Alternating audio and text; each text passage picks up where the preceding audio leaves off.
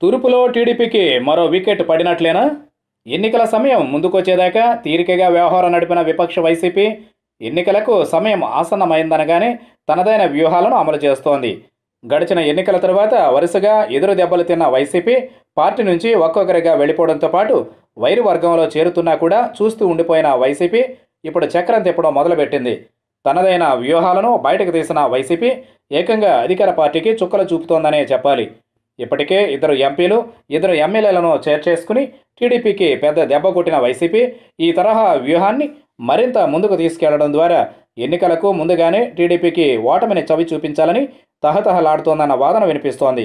ఈ క్రమంలోనే టీడీపీకే కాకుండా అధికారం దక్కాలంటే ప్రతి పార్టీకి కీలకంగా మారిన జిల్లా అయిన తూర్పుగోదావరి జిల్లాలో క్రమంగా బలపడే దిశగా వైసీపీ వ్యూహాత్మకంగా అడుగులు వేస్తోంది.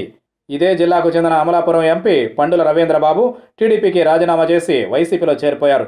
ఈ నేపథ్యంలో ఈ జిల్లాకు చెందిన మరింత మంది టీడీపీ నేతలను లాగేయడం ద్వారా అధికార పార్టీని డైలమాలో పడేయాలని వైసీపీ వ్యూహరచన చేస్తున్నట్లుగా వార్తలు వినిపిస్తున్నాయి.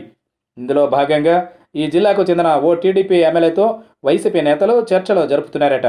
జిల్లాలోనే కాకుండా ఇటు టీడీపీలోనూ కీలక నేతగా ఎదిగిన ఈ నేత వైసీపీలో చేరేందుకు కూడా దాదాపుగా గ్రీన్ సిగ్నల్ ఇచ్చారట. అయితే ఆయన పెట్టిన ఓ కండిషన్, దానిపై వైసీపీ పునరాలోచన కారణంగానే ఆయన చేరిక ఆలస్యమైనట్లుగా సమాచారం.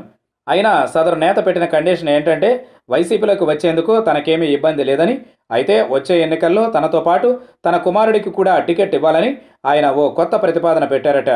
ఆల్రెడీ ప్రజాప్రతినిధిగా ఉన్న మీ వరకు టికెట్ ఇచ్చే విషయంలో ఎలాంటి ఇబ్బంది లేదని, ప్రస్తుతం ఆశావాహుల సంఖ్య అనూహ్యంగా పెరిగిన నేపథ్యంలో 2 టికెట్లంటే కష్టమేనని కూడా వైసీపీ దాదాపుగా తేల్చి చెప్పిందట.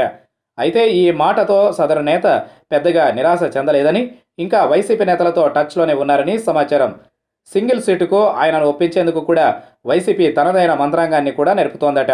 ఈ మంత్రాంగం ఫలిస్తే మాత్రం తూర్పుగోదావరి జిల్లాలో టీడీపీకి మరో షాక్ తప్పదన్న వాదన వినిపిస్తోంది.